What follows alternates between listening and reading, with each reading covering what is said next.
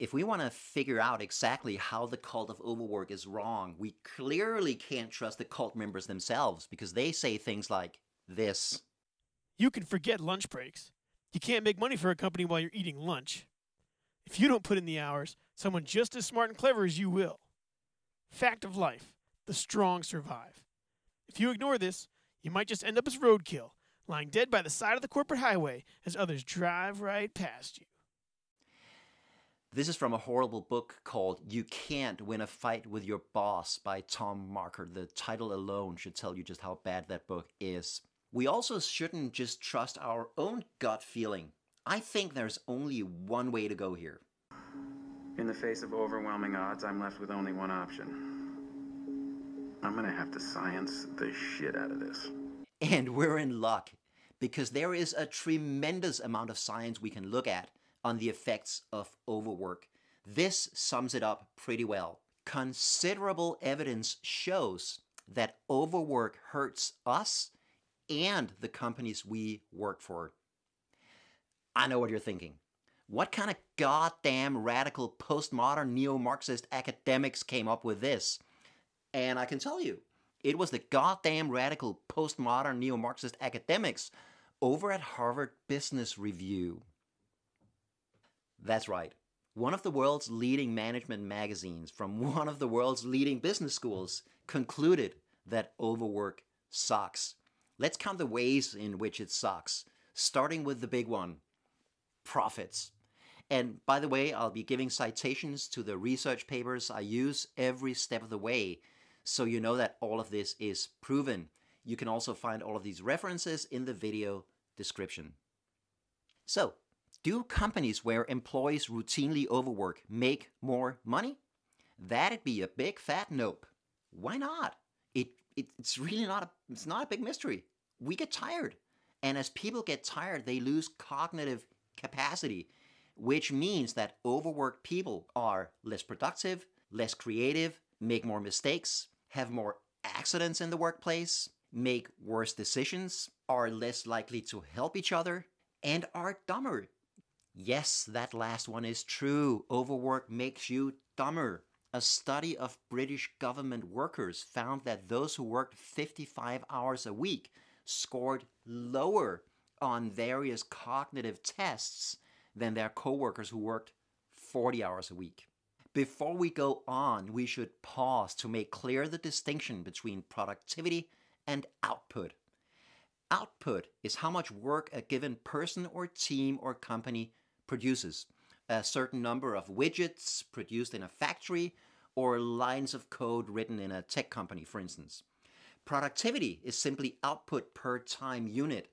So how much gets produced per hour, day, week, or whatever. And many people accept that a person who works 80 hours a week will probably be less productive than one working 40. They intuitively get that the last 40 hours are probably going to be less effective than the first 40. But what most people don't know is that productivity actually drops so much for people working more than about 50 hours a week, for all of the reasons we just saw, that their total output is lower, not just their productivity. And this is true for both factory workers and knowledge workers. It's not just a matter of diminishing returns on the extra hours. There's a negative return on those hours. And the company is overall less profitable. And this is not news. During World War I, the British Army needed munitions, and more munitions. They desperately wanted to maximize the output of their munitions factories. And at first, they tried to make workers work more, up to 90 or even 100 hours a week. But when that mysteriously didn't work, they started collecting data, connecting working hours to output, and found something very curious. This graph shows actual output, so not productivity, versus hours worked for two groups of women workers doing two different kinds of tasks. As you can see, beyond a certain number of hours, in this case 51 a week, working more hours did not increase output. Every hour worked after that was essentially wasted. We have known this since 1917. This effect has been found again and again in many different studies from both factory settings and office settings. One team of game developers were trying to finish a game on a deadline, so they moved from 40-hour work weeks to 60, 10 hours a day, 6 days a week. They found that they did indeed get more work done for the first 3 weeks, but after 4 weeks, total output fell. Their productivity had fallen so much that they were now working more while accomplishing less. And even though overworking your employees doesn't increase output, it can actually increase costs, because maybe more employees get sick or quit the workplace and have to be replaced, which is costly. So overwork is no bueno for the workplace, but it's also very bad for people. Studies show that permanent overwork is connected with a long list of mental and physical health problems, including all of these. For instance, people who work more than 55 hours a week have a 33% increased risk of getting a stroke.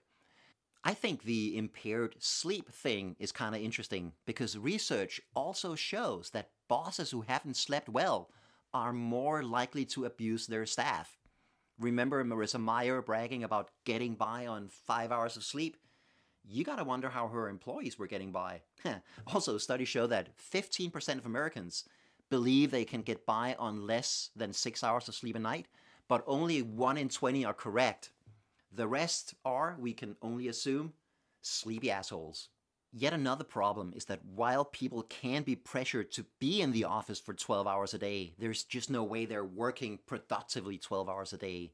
This leads to a ton of ass time, that is, unproductive time, where your ass is in your office chair, but no real work is getting done until the light finally turns off in your boss's office and you can go home. This is deeply frustrating, because not only is that time taken away from the rest of your life, that time is wasted. And you know it's wasted, and nobody likes to waste time. Another problem with overwork is that it has an inherent gender bias. It forces people to choose between work and family. And even if the company offers any kind of concessions to personal life, like parental leave or, letting you leave early to pick up your kids, those who take those concessions are seen as uncommitted and their careers are derailed. And that ends up hurting women's careers much more often than men's. More broadly, the cult of overwork exploits vulnerable groups. Undocumented immigrants may be pressured into taking unpaid overwork under the threat that if they don't, they'll be reported to immigration authorities and possibly deported. Unskilled workers in areas with high unemployment may be pressured into long working hours under the threat of being fired, and older employees who often find it harder to find a new job because of ageism can be pressured into overwork for the same reasons. And the final problem I'll mention with the cult of overwork is that it's meaningless and unjust, because it rewards those who work a lot instead of doing the obviously fair thing and reward those who work well, those who do a good job. How unfair is it? One study found that managers couldn't actually tell the difference between those of their employees who did work 80 hours a week and those who just pretended to. Both of those groups were rewarded. But you know what managers could do? What they could do was identify and punish employees who were open about working less, even though there was no evidence that those employees accomplished less or any sign that the overworking employees accomplished more. Imagine what it must feel like to work 40 hours a week and do great work, but get passed over for promotions again and again in favor of coworkers whose output is no better than yours, but who work 80 hours a week. Or even worse, seeing the rewards go to coworkers you know are only pretending to work that much. Oh, and going back to the gender bias, this effect hurts women more. The same Harvard study found that women who didn't buy into the cult of overwork were more likely to openly choose to work less, and consequently were marginalized within the firm. Men who didn't want to work 80 hours a week were more likely to find ways to cheat and make it look like they did, and therefore were not punished. I don't know about you, but I have a thing about unfairness. I can't stand it, and this is just plain wrong. So these are some of the main reasons why the cult of overwork sucks. It just doesn't suck. It's also dumb, idiotic, stupid, moronic, and ridiculous. But hold on a minute. Hold on. If all of these successful people that CNN celebrated work long hours, doesn't that mean that long hours make you successful? No, it actually doesn't. Let's look at why. I gotta say, when I started writing this video, I honestly had no idea that it would end up being nearly 90 minutes. So instead of making it one long piece, I've split it into 7 shorter chunks. You can find the link to the other videos in the video description or right up here. I hope you find them entertaining and useful. If so, it would be awesome if you click like and subscribe. And if you have any questions or thoughts, please write a comment. I'd love to know what you think about the cult of overwork.